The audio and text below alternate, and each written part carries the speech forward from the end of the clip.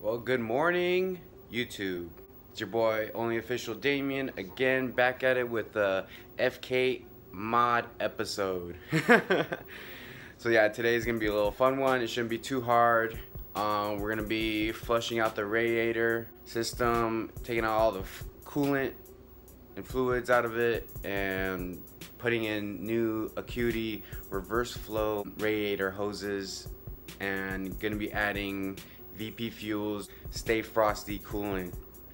It's water based, so it's definitely legal in many of the events that is required to not have like certain chemicals and stuff like that in certain events. So yeah, I'm excited to get this all going. It's definitely gonna bring the temperatures way down, even just for a stock FK8, you know. So yeah, so let's get to it. You already know what time it is.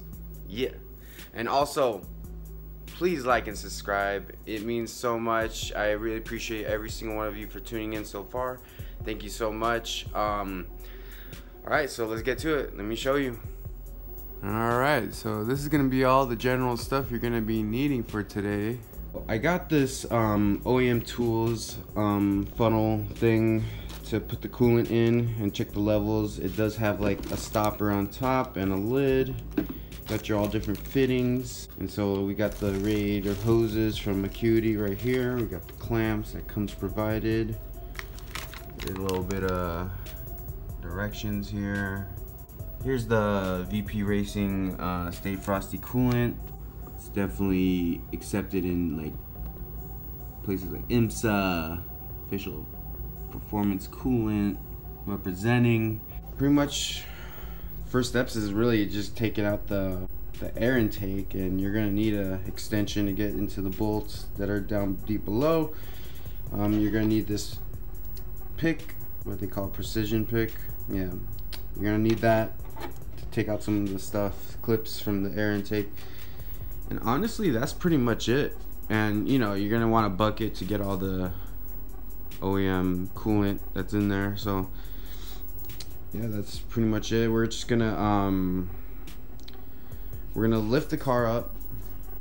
Some what you would call it, these race ramp wheel chokes. Yeah, so I got these 12-inch wide. Pretty much just gonna put it like so. Yeah, I almost went the wrong way. Whatever. There we go. Boom, just like so. Shout out to Yokohama ad band.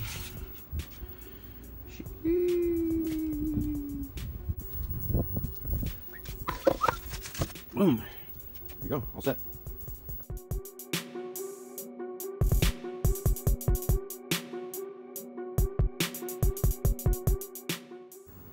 Alright, so with the car jacked up, got my helper here with the bucket ready to go. You just pop the hood open like so, and pretty much you're gonna want to start going underneath. Get that bucket ready. What are you doing, dog? Don't worry about it. It's all good. I know you're excited too to get this cooling done, huh? Checking things out underneath. All right. I'm gonna get to this in a bit. But yeah, first let's get this coolant out.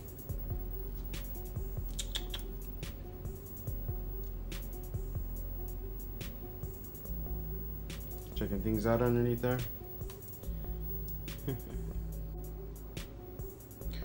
Dude, shout out to Grassroots Motorsports for the free t-shirt.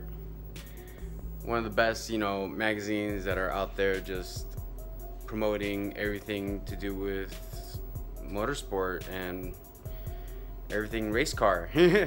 Everything, you know, pretty much that I'm into, you know. I highly recommend checking out that magazine. If you haven't already, definitely subscribe. You know, it has some of the best content for race car shit, you know. But yeah, so let's get to it. All right, so this is gonna be a weird angle, but pretty much you're gonna want to get these screws and all that from the skid plate. You're gonna have these star ones right here, and you're gonna have these 180 degree turn flathead screws in here.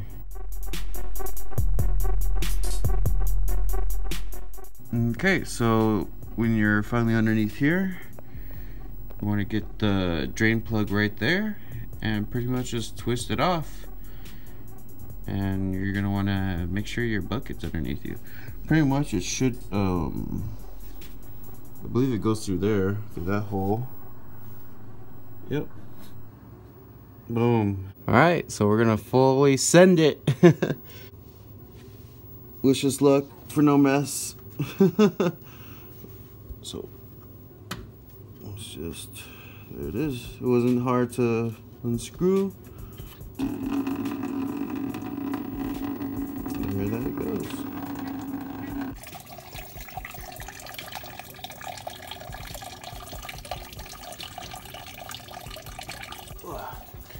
So yeah, what you're gonna want to do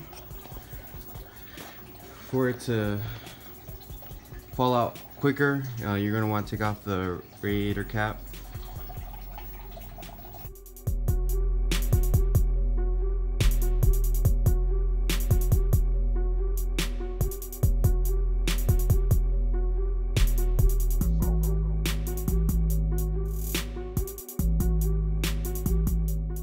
Alright, so that pretty much took around 8 to 10 minutes to fully drain out. Pretty much we're at its end of its course. You saw it dripping. It's pretty much still dripping, just a little tad bit.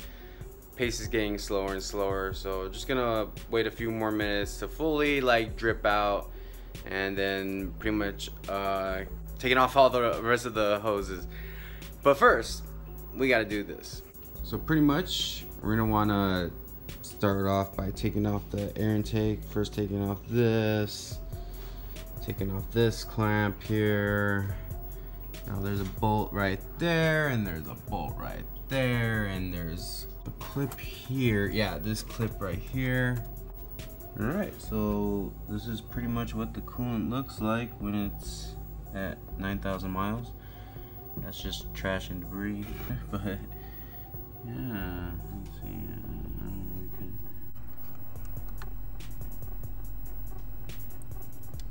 Go. Get y'all a better look on what the coolant looks like. Alright, so right now we're gonna be getting the air intake out, and pretty much gonna need to start off with this tool and start taking these out right here.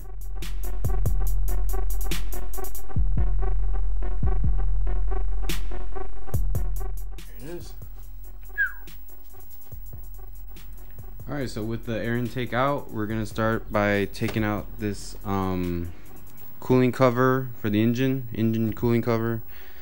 Pretty much you're just gonna get a flathead and just start prying all these out.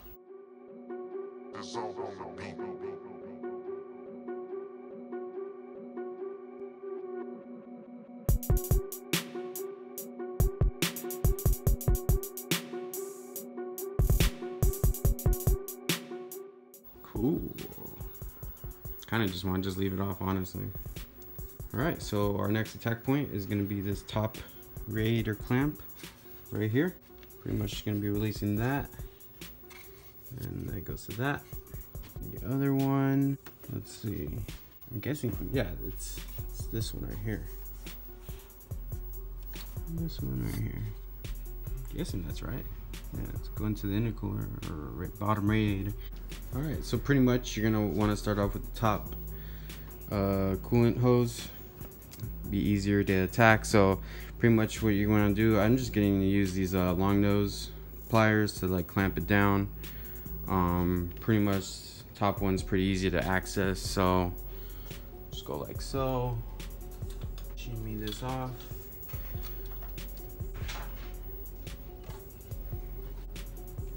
Alright, so you want to get some pliers and you just pretty much want to start compressing this down like so.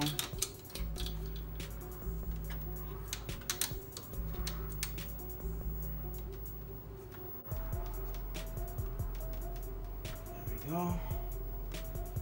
Move it away.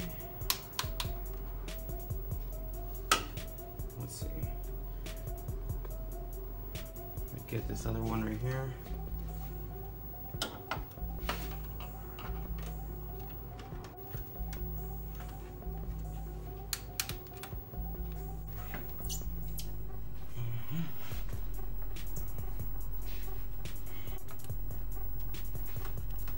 There we go. Whew.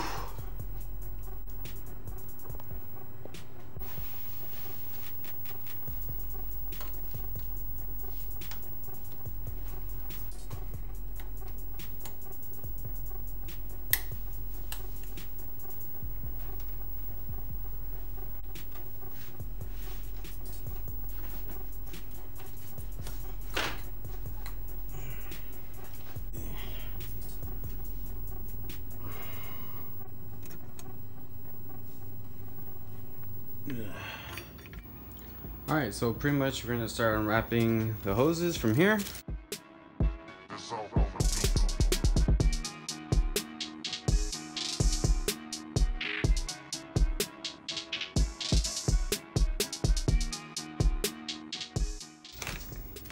Clamps that come with the packaging.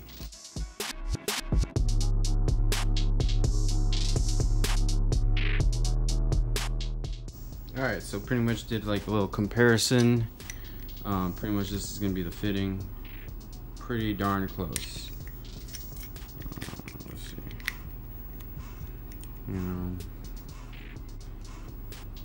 I don't know if that helps as a comparison. It looks pretty close, but you just want to make sure these rivets right here, these tabs, go and secures inside the reservoir.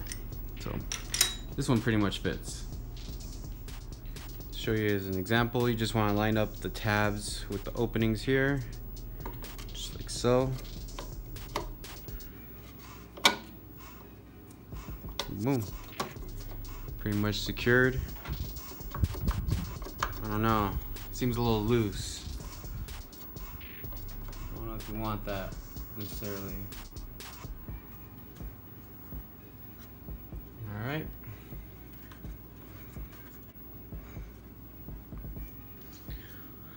Alright, hopefully this fits and we don't get no trouble, you know. Alright, so this is what we're gonna do. We're gonna be sticking the long one first from the top engine section to the lower, and then we're gonna put this smaller one of the top radiator to the lower engine one. Hopefully that made sense. But here's a quick look of the installation guide from Acuity that's provided with the hardware. Alright, so start off with the larger one.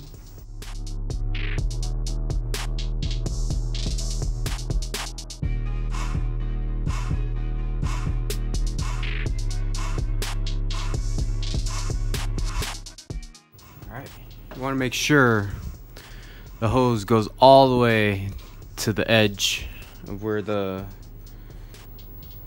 metal piece here gets at. Hopefully I'm explaining that right. Let's see.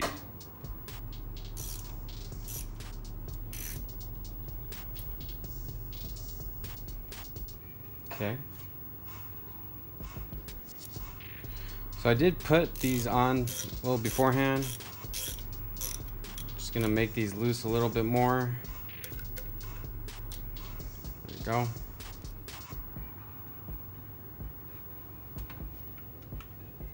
Probably didn't see any of that. Let's see here. Now again, you're gonna want the very end of the hose to touch the very end of the radiator. This clamp got stuck for some reason. Oh man, should be a little easier.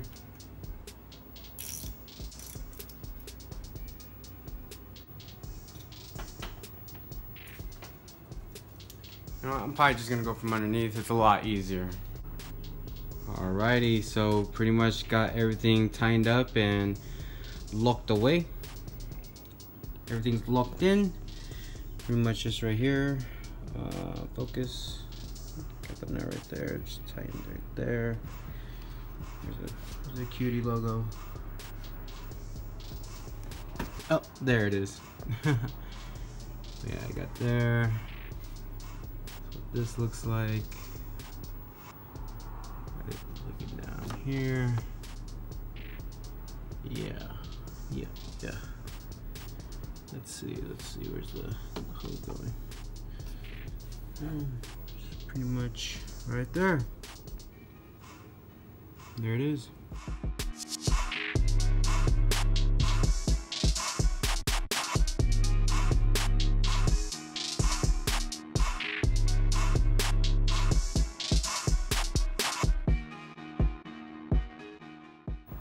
Alright, for this next step, you already know we're just gonna put these clips back in here.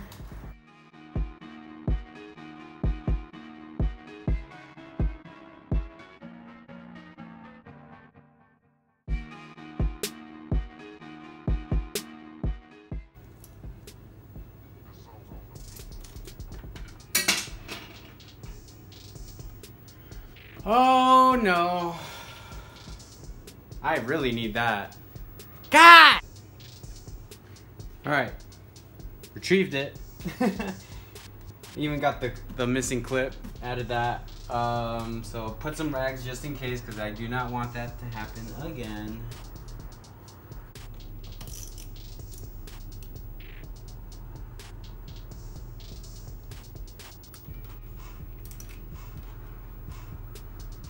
Alright. Okay, so we're all set up, car's lowered, and everything's tightened up. All we have to do is just pour in the coolant. Factory coolant capacity says 1.26 with an overflow of 0.3 or another 0.25, another quarter basically. But pretty much going to be adding an entire VP Racing Stay Frosty container first. Alright, so let's get to it.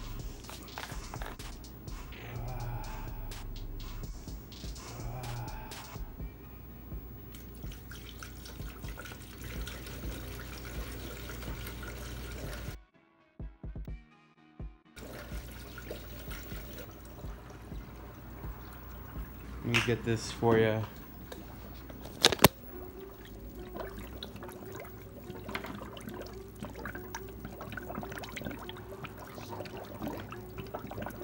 It's chug.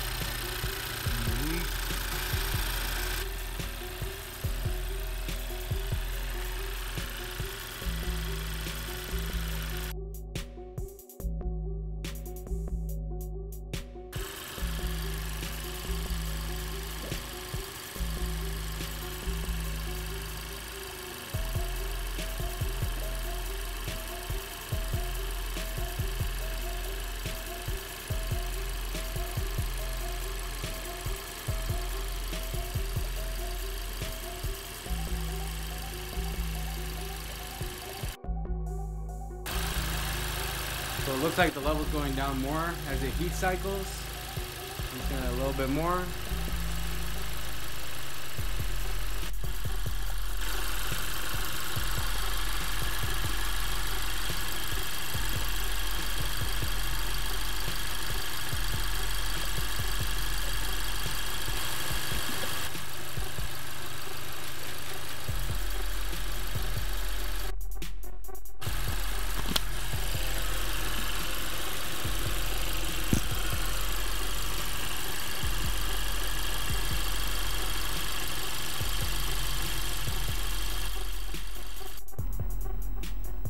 Alright, so with the system heat cycled a few times, turned off the car twice, turned it back on, and alright.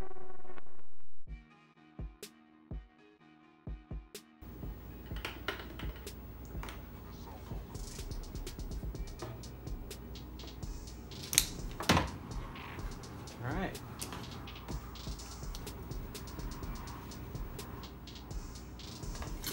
Alright, so you want to put the cap back on, make sure to line up the tabs properly.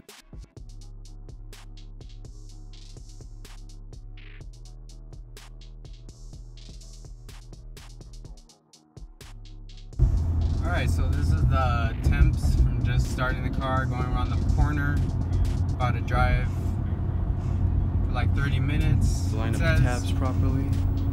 And man, just...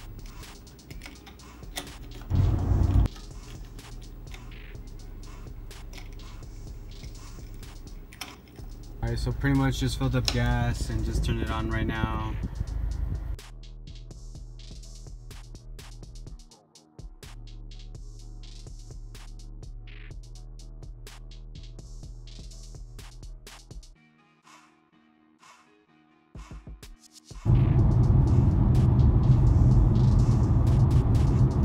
Definitely need an oil cooler.